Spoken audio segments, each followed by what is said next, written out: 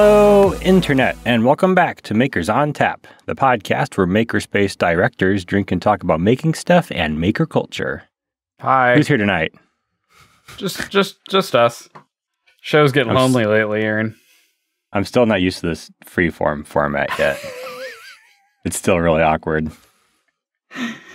Yeah. Well, you know, it's just like, I see it as we're just recording all of our pre-show talk. Yeah. Yeah. And like, you know, we don't have to go back and try and remember the things that we wanted to talk about later. That's all. What are you drinking? For one thing, I don't work tomorrow. So I have a whole 6-pack here ready to go. But I have Sprecher's Hefeweizen. Sprecher's makes real beer? Yeah. I didn't know that. I picked this up in Milwaukee when we went for Maker Faire. I thought they just make like root beer and really terrible alcoholic root beer. Didn't know they made beer. I didn't know that either. Huh? Is it good? Yeah, it's pretty decent. It's a wheat ale, so it's more ale-y, but it's good. It's pretty nothing super special about it, but it's decent. I'm drinking a Crowler from Third Turn Brewing in Louisville, Kentucky, from my recent work trip there. And this is Llama Juice IPA. And it says, "Do not age. Drink fresh" on the Crowler. And I really wish I would have listened to that. I kept saving it for the podcast, and we kept postponing the podcast. And it's like a week and a half old now, and I can tell. Mm-hmm. But it's still delicious. So, can you age any beer in a Crowler? I don't think so. I don't think it's a good idea. It's not a very age-appropriate container. No, it's like, you know, you hope they sealed it good. And this one was sealed good because it's still nicely carbonated. But I can tell that it sat in the refrigerator for a week and a half. But it's still tasty, so I'm going to drink it. So what have you been up to this week, Joe? Bunch of stuff. I've been printing all kinds of replacement parts to do the Hemera upgrade on the tool changer and prepping to do the retail part upgrade. I want to do it all in one shot and make a nice video of it, which means I'll never get it done. It's really all that means. But that's been my main thing. I've been printing a lot of the parts on the Prusa Mini, and I just love that little printer. It's my favorite little printer I've ever used. It's like, I think you remember a few months ago I was talking about how mad my Ender made me because it made really good prints and was super cheap. Yeah. This is slightly more expensive and makes better prints. And I'm far less worried about it burning my house down. So that's pretty sweet. Yeah. I'm definitely really excited that they came out with that. Because it hits that right price point where you don't feel bad recommending it. Yeah, definitely. Yeah, it's not like, well, this is the printer I think you should buy, but I know you're going to buy an SR or a CR10. So I guess I'll just recommend a CR10. Like, no, and I love the flex plate. I know I talked about that before. And actually, I am looking into flex plates for everything. Like, we said that a couple weeks ago, but I just sent off DXFs to get flex plates, find out about getting flex plates made for all of my other printers. So nice. What's it take to get that done? Being friends with somebody who listens to this show. Okay, but besides that, lift my beer to you know who you are. like, because you need a magnetic subsurface, right? Yes.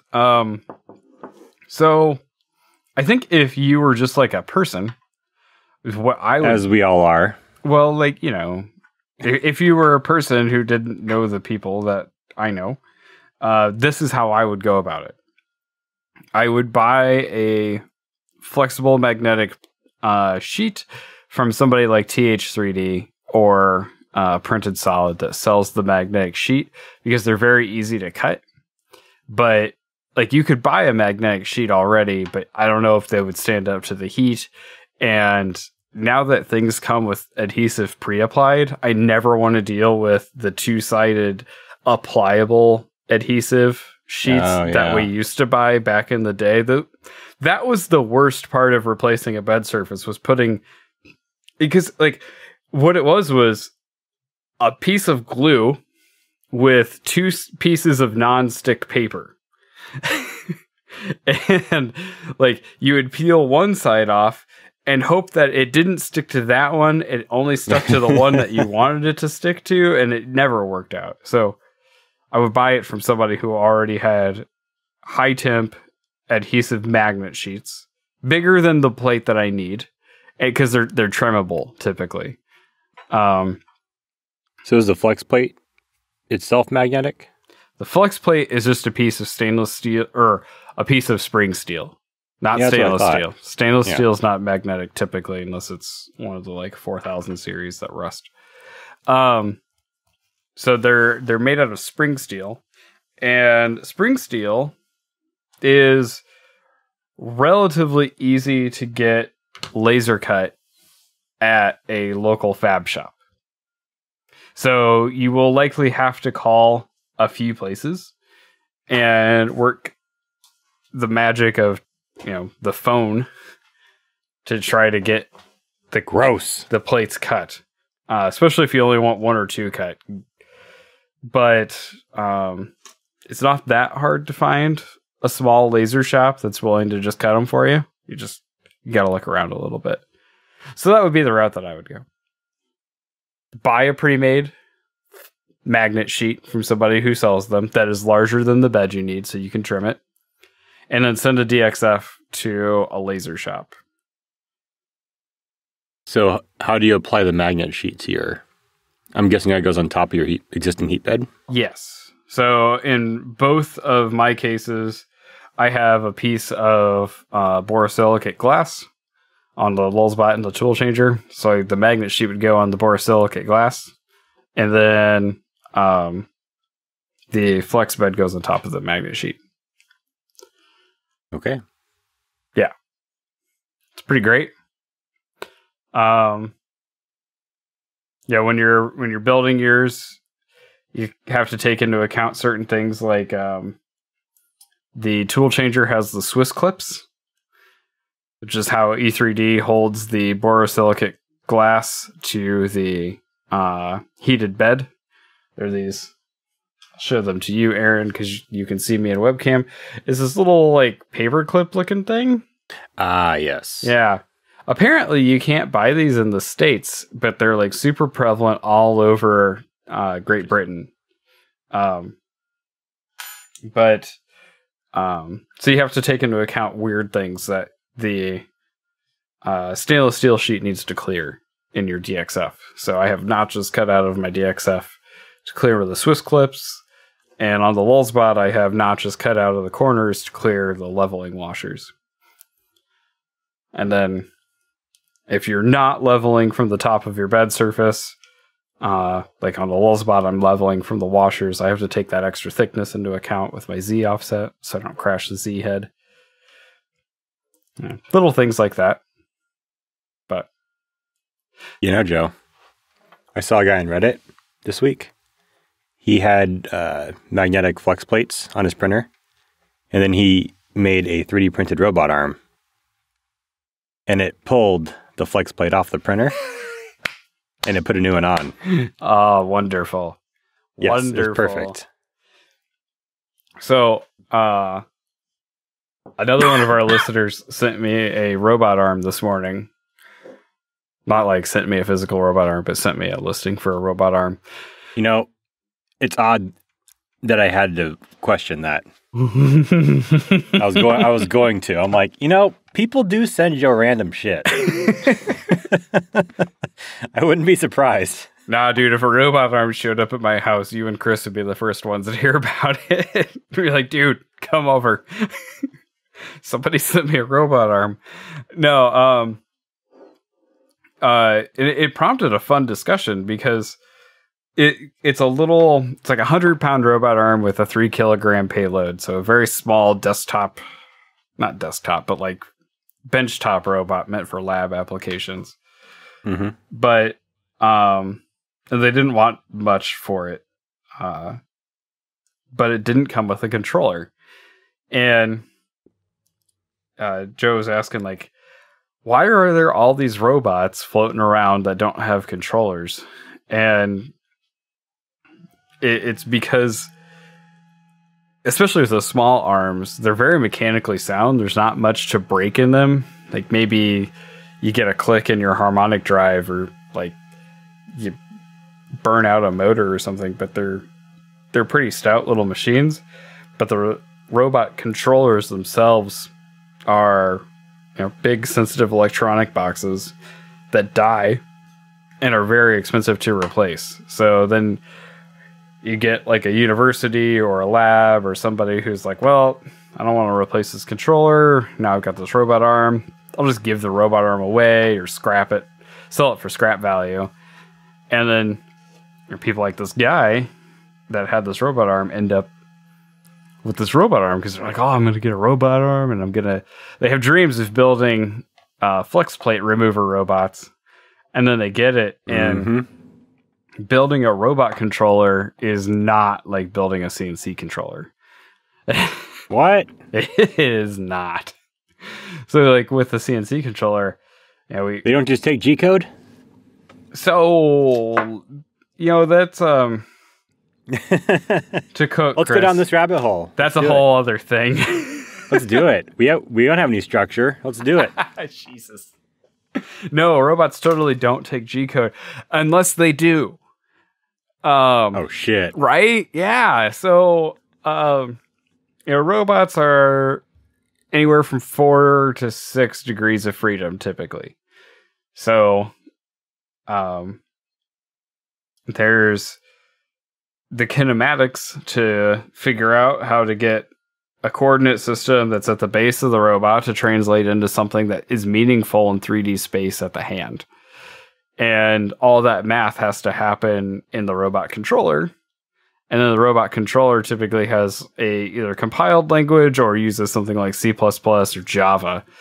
Oh God, yeah. Yeah, this particular robot, its control software took in Java, C++, J++, which I didn't know was a thing.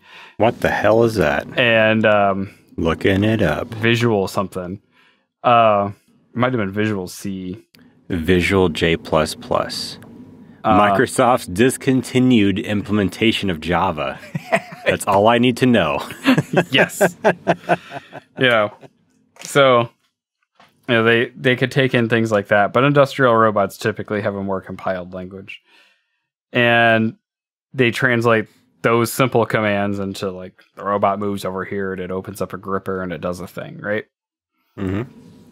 But there's like a whole fucking thing, to quote Chris, that has to happen between this move command and this robot arm, and there aren't a lot of good open source implementations of it. So like Linux CNC can program a 9 degree of freedom robot, but I have yet to see a software package that can generate the robot code to go into Linux CNC. So like Linux CNC can send the joint commands to move around a robot, but I have yet to see anybody make a program to program those joint commands to send to that robot. If somebody knows about it, please send it to me on Twitter. I want to see it. I might go get this robot then, because I could build a Linux CNC control box. And then there's other companies like Roboteers. They're a Canadian robot company that made a 6 degree of freedom version of the BCN Movio, which is which is a slightly nicer version of a different open source robot. And the Movio is terrible, and the Roboteers version is a little better. It's a robot arm made out of 3D printed parts with stepper motors, and the thing's run off of a ramps board. You can't have high hopes for it from the beginning, and it's got a really, really low payload. I still want to build one because like I have all the stuff here, and like it would just be a really fun project to build. But the movement that I've seen from them is very herky-jerky and not awesome. Yeah. But the Roboteers guys built a robot controller that is Raspberry Pi based called the Slush Engine, which is just a great name. That's awesome. And it's like a ramps board for a 6 degree of freedom robot that has big drivers, little drivers, and then tiny drivers for the wrist axes. And it's actually got a neat little program that runs on the Pi that lets you program it. But the Slush Engine itself is a few $100s, and it's all been cost prohibitive enough that I haven't wanted to dig into it. And building a controller for that admittedly extremely nice robot the guy had, I think, like I told Joe this morning, it would have been like a year of solid work to do it and to make it work. Like, I don't think it would be a project that I would finish based on my current workload and completion rate.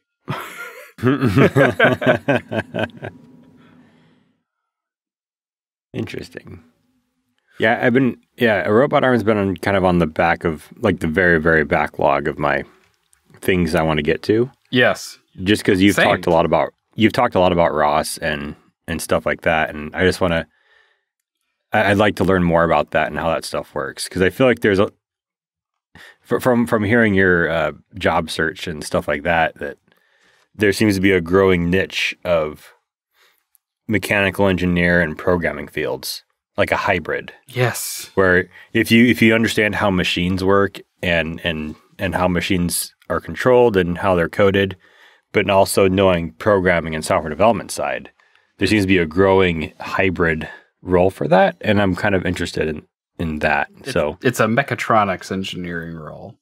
And nobody gives it that name, but that's exactly what it is. And that name is so cool. It's such a lost opportunity for a naming role. Mm-hmm. But yeah, I would really like to get a good robot arm that's ROS compatible. Not even necessarily ROS compatible, because you can write your own things for ROS, and they're not that hard. That's something that it's not on the back burner for me, honestly. It's something that I'm constantly on the lookout for.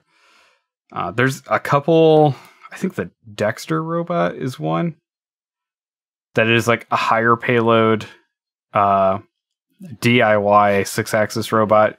Uses machined aluminum parts and some bigger stepper motors. I think it'll do 3 or 4 kilograms of payload. But it ends up being, it's a pretty expensive build. I think it's like $4 or $5 grand by the time you build everything out. Oh, wow. So it's kind of cost prohibitive. Maybe we should just build a Movio or two.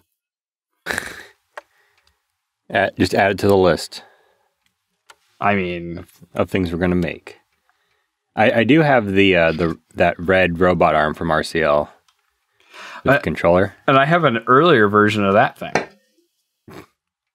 It's a little 4-axis guy, and it worked at one point. I don't know if it still does. Oh, he was fully submerged in the flood. Who knows? He's all driven with roller chains. It is like the most steampunk robot arm I've ever seen. It's very cool, though.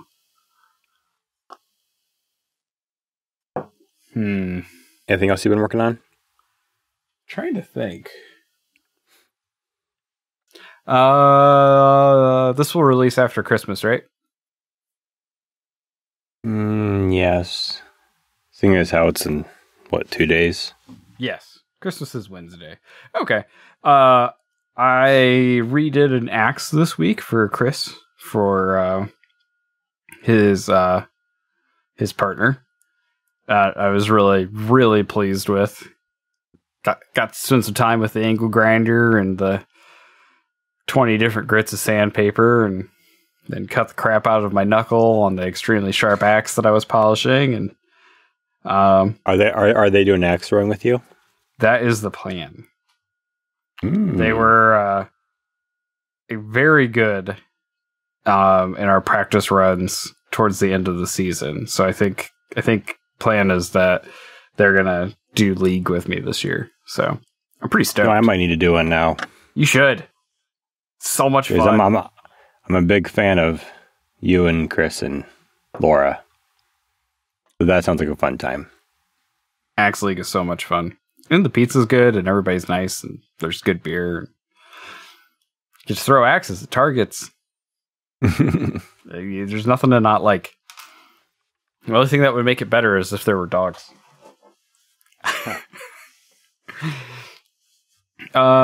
And then the other thing that I've been working really hard on is workshop organization.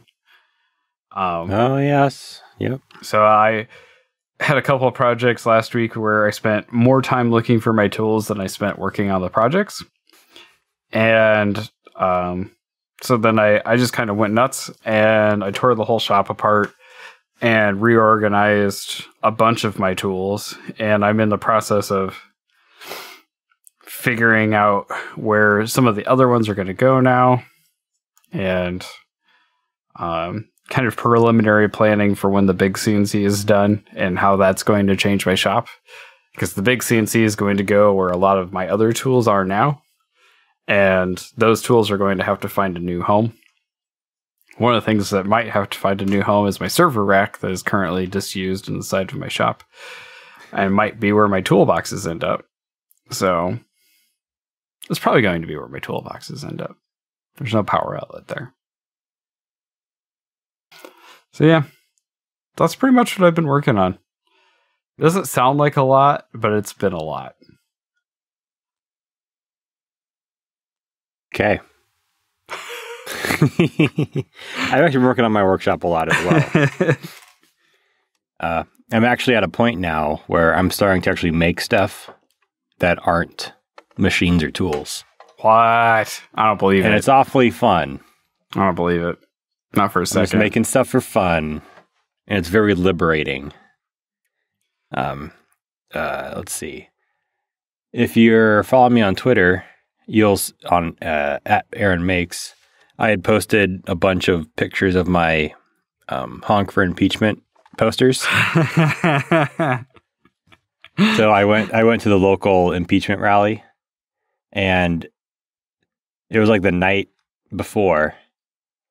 And I'm like, I'm going to go. I'm going to do this because it's a Tuesday night. I've always been I don't know, concerned or whatever that, all these protests and rallies are during working hours. And I'm like, any normal person with a job isn't going to be able to attend them. But these were all scheduled at like 5. And they're 5 on a Tuesday, which is when I'm normally... I'm not sure I understand. Damn it, Siri. Damn it. I had like a wall of text on my Apple Watch. Oh my of just God. all the crap that I had tried to say. Anyways, this rally was on a Aaron, 5 p.m. on a... The guy who hates everything that's listening. Yep. You're why I have no home automation in my house. You know that, right? Because of all of our conversations, and I'm like, I'll be a hypocrite if I get a Google Home. It's been such like a 180 turn for me. And like, I've had people at the space be like, what happened, Aaron?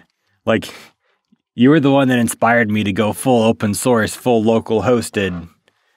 I'm like, yeah, I still am an advocate for that if you have the time and energy and effort to do that. I no longer have any of those things. I just need my phone to work. Yeah.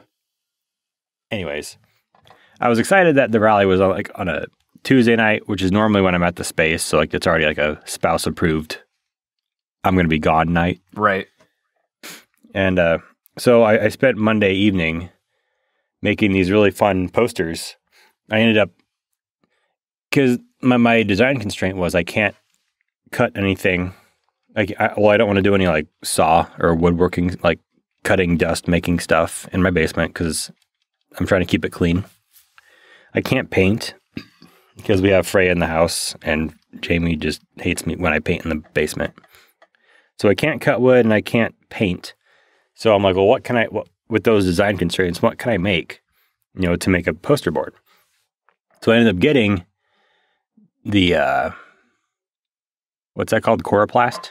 Yes. Which is the plastic stuff that like political signs are made out of. Yeah. And then I bought actual black poster board and I put that in the Emblazer, which cuts very nice.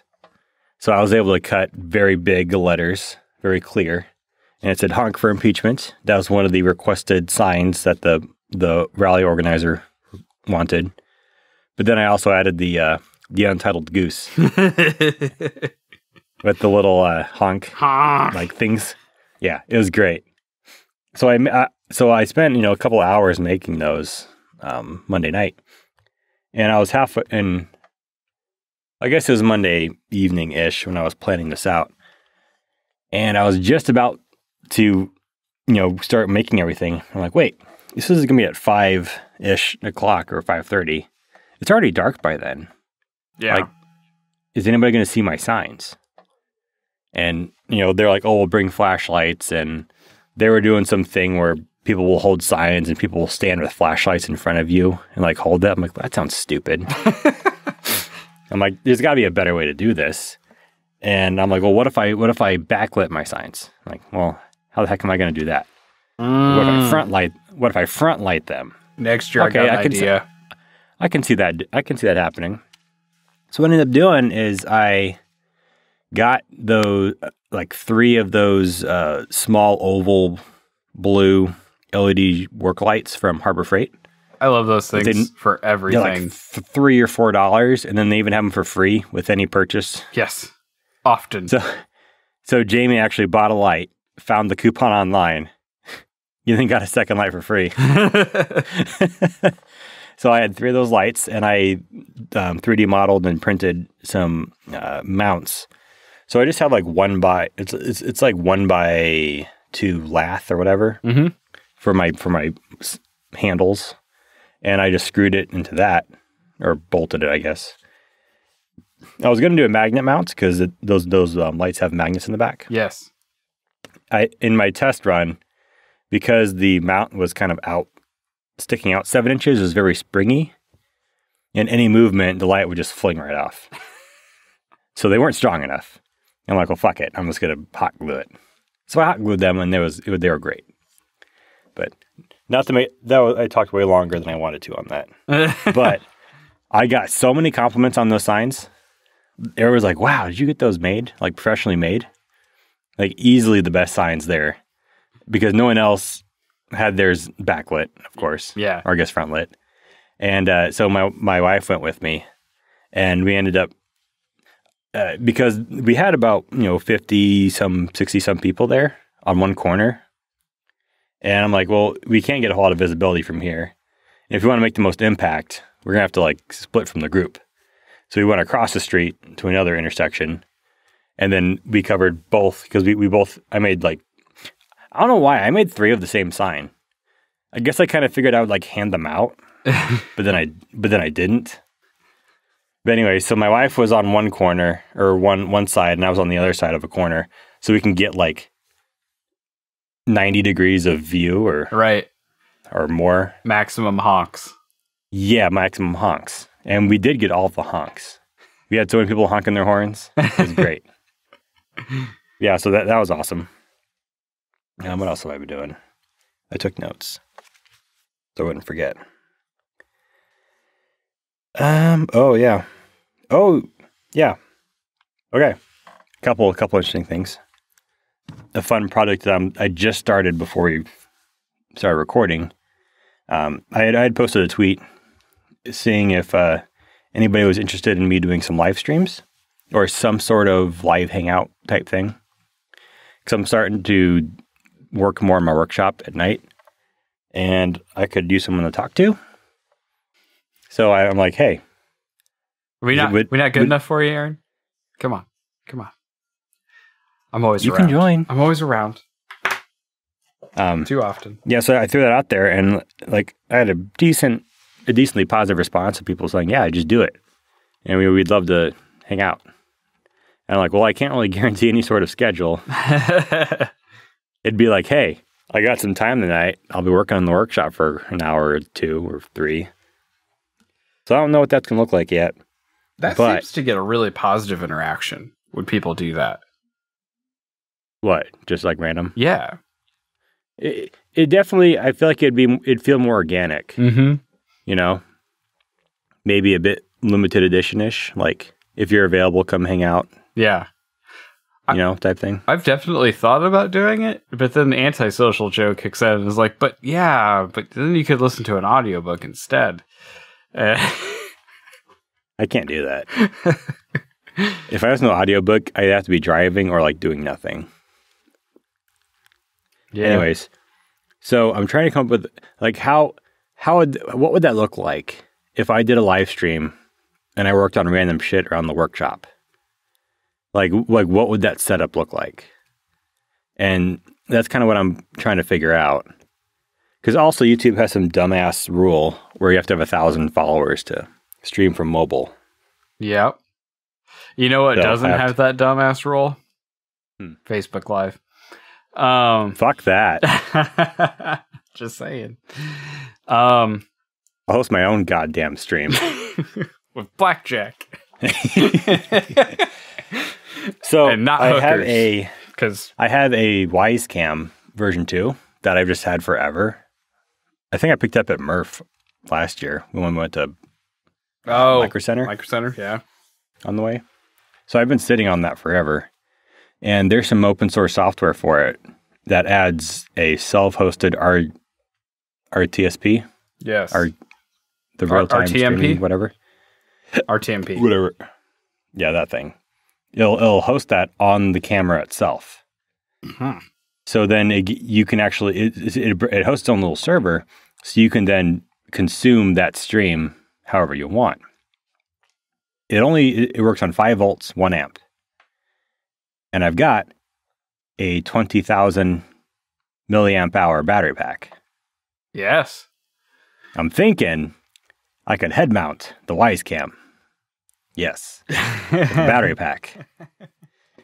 And then you can get like a first person view of what I'm working on. And then I'll also get like a second Wisecam like in the corner of the shop. So you can kind of see everything and then see what I'm doing. Then maybe just have a third one just like you would have on top of a monitor. Yeah.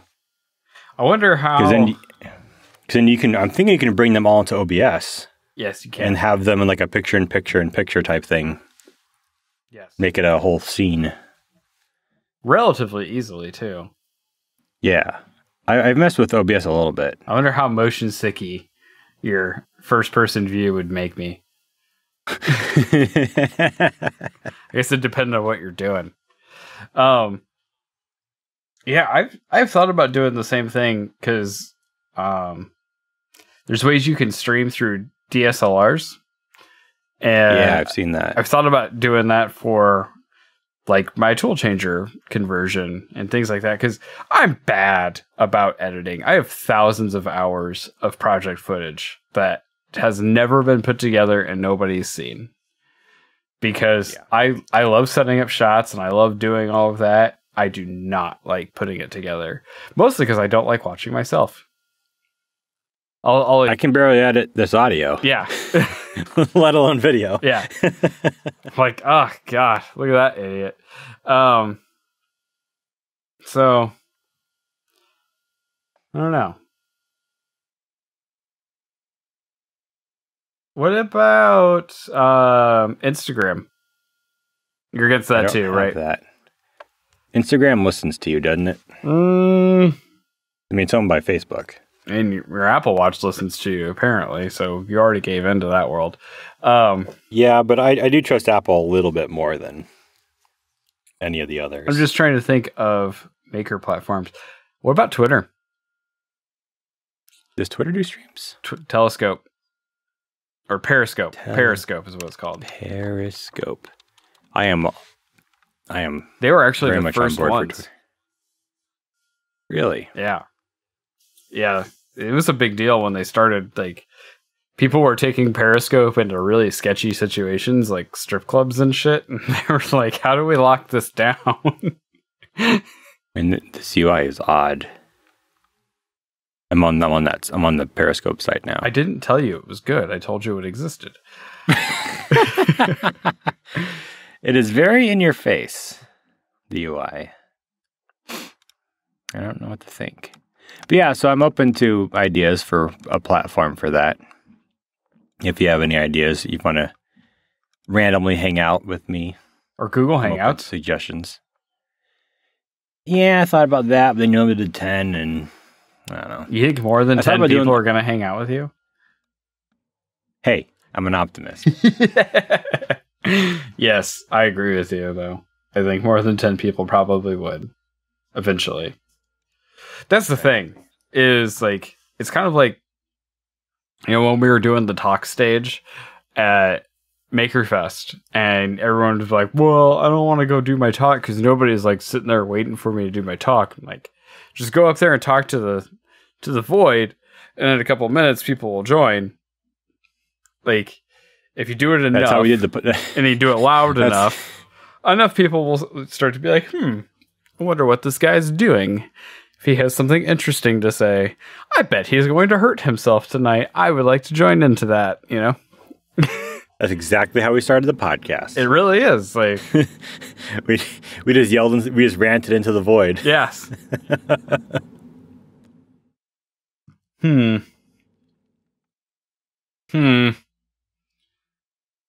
Which brings up a good question for our listeners. We're trying to figure out ways to spread the word of the podcast.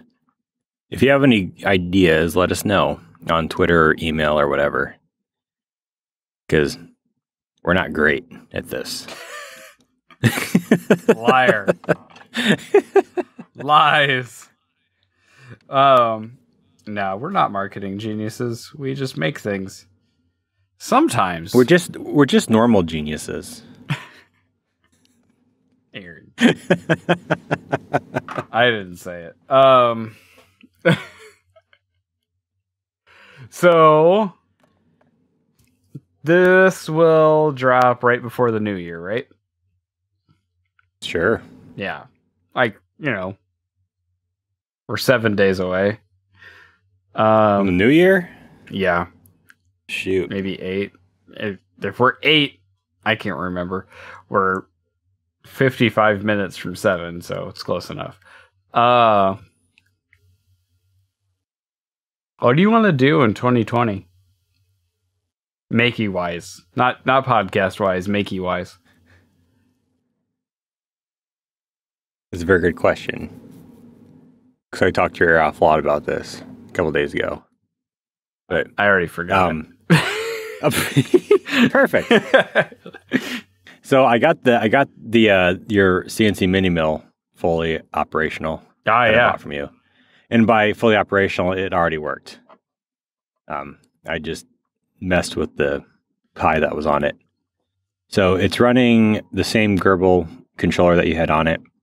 I just reflashed the pie that was on there from running BCNC to running CNCJS. And I'm a big fan of it so far. For something that just runs G-code, yeah, like, I'm a big fucking fan of CNCJS. Like, I just pulled up on my laptop, it broadcasts a web server. The UI is real clean. You just upload the G-code, and, you know, you position it. The probing actually makes sense. Like, that was my big thing with BCNC was everything was all over the fucking place. No, yeah, the BCNC interface was like anyone who looks at Linux CNC and is like, this is confusing. I just like BCNC is like, hold my beer. Oh yeah. Like I hit a soft limit and I gotta go to like 3 different tabs to clear shit and then like reconnect. Like it was dumb. If you're lucky, and then you might have to restart the whole thing. Yeah. So after doing that, and I'm like, I don't want to like spend this time learning the controller software. I like I always say this, that I like UIs that you don't need training on. Right. Like a good UI, you just kind of figure it out. Like it's kind of intuitive. Yeah. And it's pretty much what it was. Like I just spent like, a minute just looking around the UI, seeing what was there. There's a probe button, and there's a probe widget. In the probe widget, there's different buttons as far as which G-code probe commands. Mm-hmm. So you have like an option of which ones to do. And then you hit the probe button, and it says, all right, here's the G-code I'm going to run. Do you want to add the tool offset to it? It's a radio button. And I'm like, I think I'm good. So I just hit probe, then it probes, and then it adds, however much it moved. And it just did it. I'm like, it was that easy, huh? Yeah. Does it do XY probing too? I don't think so. Not by default. It looks like I could add custom G-code to it. So I could add a custom probe command to it. So there's been a couple companies coming out with these really cool corner mounted probe plates that have a hole in them on like it fits onto the corner of your workpiece, and then it's got a hole out to the side of the workpiece, and you run a custom probe routine which probes the top of the plate and then brings the bit into the inside of that hole, and it'll bump Y and it'll bump X, and it will give you all three offsets for your G54 coordinate system in one command. And interesting. I think Shapeoko just came out with a version, or Carbide 3D, whatever they're called. Ooze Nest has a really nice version that I actually debated on buying. And there's been a couple of companies that have had a version that works with Mach 3 for like ever. I really want to build one for Linux CNC. And as I dig deeper into Linux CNC and writing custom modules and building Mesa configurations, that's the other thing I did. I spent like a week and a half building a really nice Mesa controller for a CNC machine that I was helping a friend with. And I'm so much more confident in that, and I don't ever want to go back to parallel ports. But now I really want to build one of those, like for my machine. I see that coming as like an ancillary thing after the big machine's done, because for Linux CNC, you build that into the interface, and it becomes like a custom G code that you run.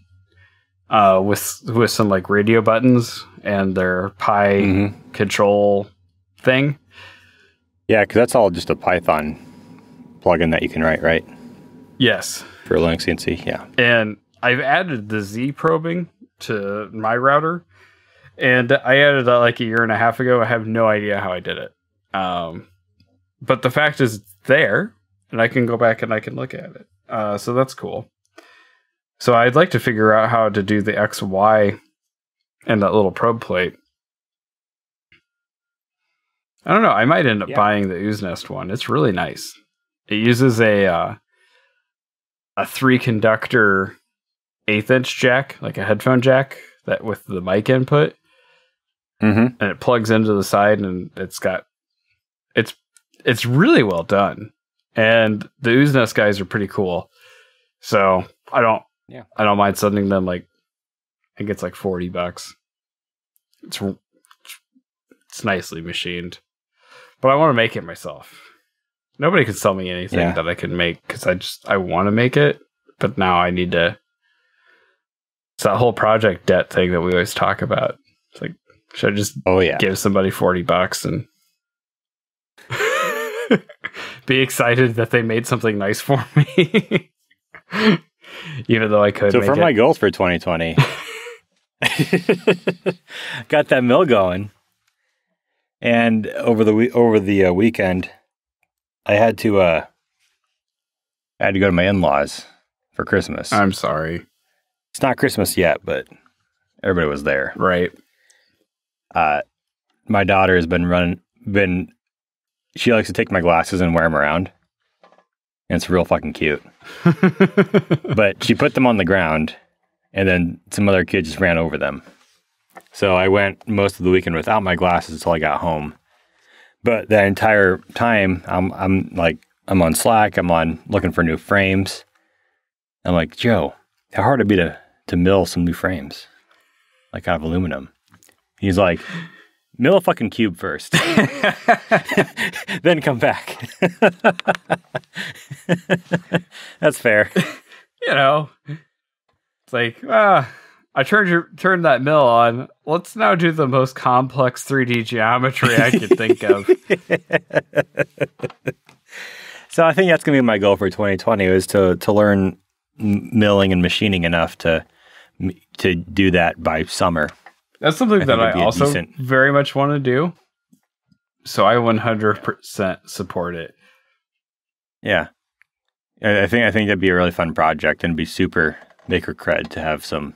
I'm thinking doing like brushed aluminum, anodizing it like gunmetal gray with some the bright chrome like fittings. You guys are really missing like out on screws. Aaron's expression as he's describing this. Yeah. I got some hand gestures so I can fully articulate it through audio. It's not just the hand gestures. It's the head bob and the eyebrows. It's fucking great. Yeah. Yeah, so I think that's probably my big goal for the year as far as maker stuff. That and getting the workshop like done. Well, that's never. I do want to. That will always be your goal. So. I'm pretty good with once things are settled. Like I'm good with saying it's good. Like the shelving I've had for years. Like it was at the house when I bought it. I just like throw my shit on it. Mm-hmm. Like, and it's worked well enough, but now it's convoluted. Yep. And I want to get everything off of the shelves and onto. I want to do like a French cleat wall, and then make some French cleat organizers for everything. So I think that's like the next step for the workshop is get everything off of shelves and onto the wall. But I think once I get that done, I don't have a whole lot of tools, but that should get just about everything off the shelf. I also want to do one of those rolling carts like Adam Savage has in his shop with all the pliers and all. There's a YouTube video of the rolling tool cart. Is it like the vertical carts that we just built at the space? Yes. Okay. But not pegboard. Okay. But it's just 1x2s or 1x4s, and there's just like a bunch of holes drilled horizontally, and so you can just like anything with handles can just like sit in. Oh, like one of the members posted when we were talking about the pegboard ones. So David, yes, so David made one based off of his video. So that's essentially what it is. I was trying not to name drop random members, but whatever, that's fine too. Yeah. So it's just a 1x4 like A-frame rolling tool cart, and instead of shelving or pegboard, it's got boards kind of parallel to the floor, so like they're flat parallel to the floor, with just a bunch of just holes all along it. Just wide enough that anything with like two handles, like pliers, anything, just the back handle just sits right in there. So now everything is kind of facing up. It's right there. You just grab. You can see the what I don't know what you'd fucking call it, the business end, the implement end of the tool. Yeah, you can just see the business end and know exactly what you're looking for. The penchy cut version. Yes, I want that on because I feel like the French cleat wall will be great for getting everything organized and off the shelf, but I might not be working in that corner that I plan on having the French cleats. I might want the tool somewhere else. Yes. So I have a toolbox that I literally throw all of my most used tools in, and I'm constantly rummaging through it. Yep. I feel like that everything in that toolbox will be on the cart. And I just roll it around as needed, pull the shit off, put it back. That's why I've gone to tool bags. Like tool bags that have pockets, lining. And then I just got a new one that's a Husky bag that has a center liner. And it's got like double stacked pockets. So like all of my pliers are in those pockets vertically ready to grab, and I can kind of tell which ones they are. And like that just sounds like what I have, but with extra steps. Sort of. Sort of. There's less rummaging. The bag is definitely more organized than the box. Yeah. But It's easy to carry around. I move my tools around more than I care to deal with. Yes. And that's why in my shop I've gone to the whole like first order availability thing that Adam Savage also does, where I have like 5 sets of Allen wrenches because I have a set of Allen wrenches in my office area where all my printers are. I have a set near my routers. I have a set on the other side by my laser cutter and my mill. Like there might be 3 sets of the same tool in the same room, but I also don't have to go more than 2 steps to get to them. Nice. And that keeps me from like losing them. In theory, in practice, it's a little less good unless I keep up on things myself. Yeah, that's kind of what I'm trying to shoot for too. Is just I want a thing. I know exactly. I want to know exactly where it is, and I can just get to it. Yes, I can just reach out and grab it without dicking around trying to find it. Yep. Or, is it in this box? Is it in this box? Yes. Is it in this pile? Did I clean up after myself after my last project? I've actually with my new workbenches that I have. It's been very satisfying having a giant. It's a 2 foot by 8 foot workbench, just cleared, ready to go for the next thing. Yep. I've been trying to work towards when I'm done with something to put everything away and clear off that bench so it's ready for the next time I just want to throw something on there and work on it. And that's been very satisfying. Like this past day and a half, I've been trying to soft mod an original Xbox. And I quickly took up that entire bench just with shit, trying to get that thing to fucking get modded. Yeah. And this issue after issue, but it was just really nice having a nice clear bench ready to go. And once I called it quits on that stupid fucking thing, I threw it out, put all my tools away, and it's ready to go again. Wait, you threw it out? Thing. Oh yeah, it's in the garbage. I thought you had it close to working. Oh, I did. Let me tell you about it. So, I was gonna soft mod it, which means I got to get a specific a specific game out of 4. So I had one of the splinter cells. So I had the splinter cells. Then you have to download a specific game save for it. And the game save is what exploits it. So there's a bug, there's a vulnerability in the game itself. If it loads a save file and it does some funky thing, then it gets root access. That's how you get the soft mod into the Xbox. Oh my god! But the challenge I ran into was I bought an original Xbox memory card, and which just plugs into your controller and then it shows up in the Xbox. But how do you get the save files on it when they're on the computer? In the past, when these things came out, people are running XP and all that crap. So you just do it. You can just run Action Replay or something, and it just shows up as a USB drive, and you just drag and drop it over. Or you had to use a program called Explorer 360, which reads it's called FATX, which is a specific file system for the Xbox. It'll read that, you just drag and drop it over. But the issue I had is in Windows 10, nothing shows up the way it's supposed to. They're like, oh, well, there's some missing DLLs that you have to download and install. I'm like, all right, that's fine. I've done that before. Get those in there, but the drive still doesn't show up. I'm like, well, what the heck? And so I'm Googling everywhere, and I do all the suggestions. Nothing works. And I'm getting close to giving up, and then people are like, oh, well, under XP, it just works. I'm like, all right. So I just found an old hard drive that I had laying around, threw it in one of my desktops, and downloaded XP, got that installed. And I had to fucking install Action Replay, if you remember what that is, where you just, install cheat codes onto things. Yeah. So I had to install Action Replay. Still didn't show up. I had to plug my thing in, which, by the way, you can't just plug in a memory card into a computer. No. So I had to disassemble. You either buy a special adapter for it, which is like $5 or $10, but I don't want to like waste. So I disassembled the memory card.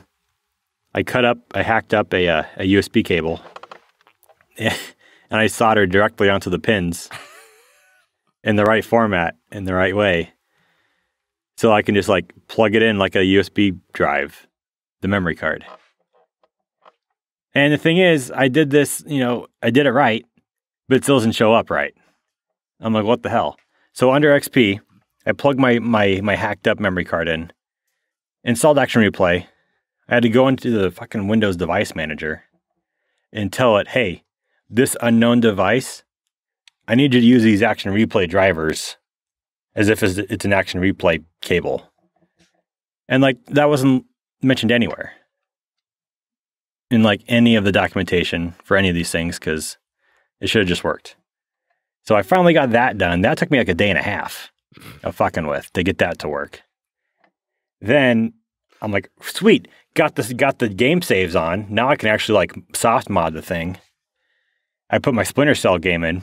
Can't read the disc. So I'm like, all right, fine, whatever. It's an old drive. Maybe I got to clean the laser lens. I read that, you can do it. There's a potentiometer on like all DVD drives that adjusts the laser power. So you can, if it's sometimes it gets weakened over time, you got to increase the power you send it. So I cleaned the lens with some isopropyl alcohol, did the pot tweak. Also, there's a capacitor. There's a known capacitor in all Xboxes up to version 1.6 where it will leak. The capacitor just leaks all of the motherboard. And it just like shorts things out, makes a huge mess. So ripped that out, put the drive back together, still can't read the game. Not only that, but touching the hard drive and DVD drives, I get little shocks. Oh yeah, I remember. I know. Yeah, I was talking to people in Slack. I'm like, hey, I'm getting little shocks when I touch this. Is that a my house problem or an Xbox problem? I don't feel like I should be getting shocked touching this. So yeah, after all that, I'm like, fuck this. I just threw it away. Too much time spent trying to get it to work. And the whole point was to sell it. Like I've been sitting on this Xbox for a couple of years now. Like I had a thing where I wanted to collect vintage video games, and I haven't played any of them. Yeah, I just got rid of so all now. mine. Yeah, so I'm just gonna sell it. I'm like, well, it's $40 stock on eBay, but it goes for over $100 if it's soft modded with games on it. So I'm like, all right, I'll spend a day, get things soft modded, get some games on it. But no, fuck that. I didn't even want to play it. So I threw it out. That was dedication. Absolute dedication. The best part is, did you get XP running on a modern computer? I mean, it's a Dell Optiplex. So I mean, it's a Intel quad core from like 2009-ish. Okay, so it's something reasonable that could have ran XP at some point. Yeah, I mean, I'm pretty sure it ran XP or 7. Okay. When it was released, so. Okay. That's different. I was thinking you got it to run on like a fairly recent computer. It's like, how? I mean, I did manage to write it to a USB drive and boot it from that. I wasn't even sure if that would work, but it did. Huh. Yeah. That was a whole lot of work. It really was. And it's like, well, I mean, I don't have anything else going on. Like, I can just do this. It'll make me some more money when I go to sell it. But then, it's issue after issue. And even if I did get it fully modded, like, I wouldn't feel comfortable just selling it because there's other shit wrong with it. Right.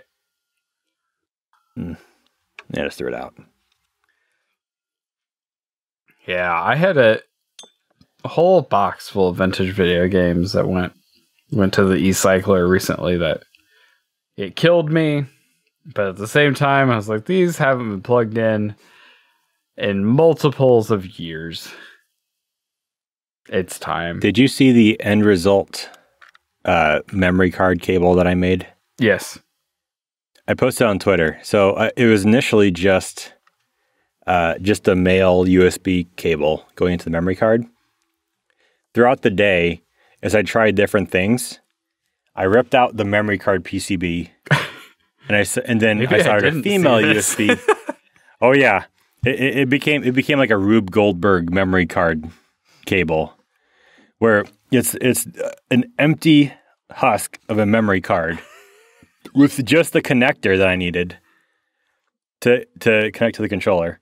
So it went from the husk to a female USB, adapter. So I'm like, okay, there are things you can use to use flash drives. So I tried all my different flash drives. None of them worked because it's very picky about what it accepts. Right. I'm like, well, fuck it. So I've got the circuit board of the memory card, and I've got this additional, USB male adapter. So I soldered the male adapter to the memory card thing, then just plugged the male USB into the female USB, and got this like janky cable, essentially what I had 24 hours prior, but just worse. Where did you post this? I posted on Twitter. I don't see it. Oh no! Did you post it on the MOT page or your page? No, it was on my page. Nope, you didn't. You failed. Or I failed. Tweets. Looking. I did. It was 3 hours ago. It looks dumb. Like just looking at it, I'm sorry that I posted it because I look like a moron. They'd be like, "Why didn't you just solder the male on directly?" I'm like, "Well, that's what I started with." I do not see this. Oh, there it is. There it is. Tweets and replies. Yeah. What did you do? Right? Yeah, it looks dumb. Yeah. I mean, it worked though. It was great. I got the files on there. It's just you can't argue with results, but damn. Yeah. It's really like, why? Like if you didn't have the backstory, you'd be like, wow, Aaron's a moron. Like, why wouldn't he just solder the cable on directly? Why would he go all this roundabout way of whatever this is? But really, this allows you to abstract away the need for the memory card. You could either use the memory card or a flash drive. This sounds like the convoluted ways you've explained programming to me. It really is. I am really far into this crawler. I'm not quite sure anymore. Yeah. So, after all that, I'm going to tell you my one goal for 2020 Maker Joe. That is to take on less and to finish more. Wow. That's my goal. Wow. It's so measurable. It is though. So specific. It is. Is that a SMART goal? It is though, because we can measure it by like, Joe, did you take on any projects that are unfinishable this week? And if I say no, I'm following my goal. And if I say yes, I'm feeding into the self-destructive behavior that has got me where I am. But it is pretty fun. So maybe I'll say yes occasionally still.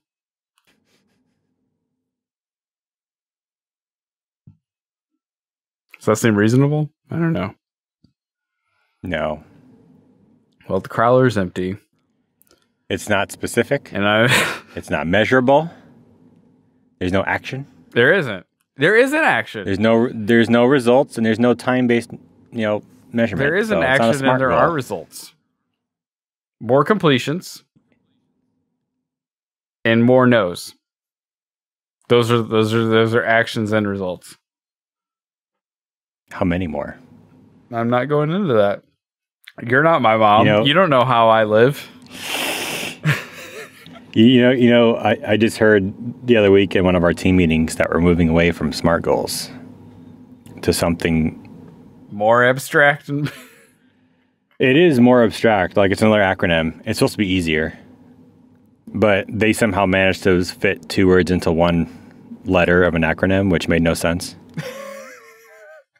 And I just can't remember what it was. But isn't there a term I'm like, for reverse acronyming something?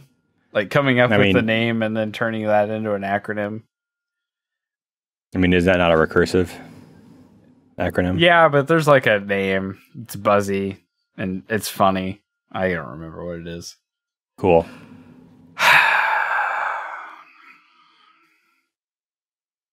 All right, what else you got? Got anything else? We've been doing this for a while.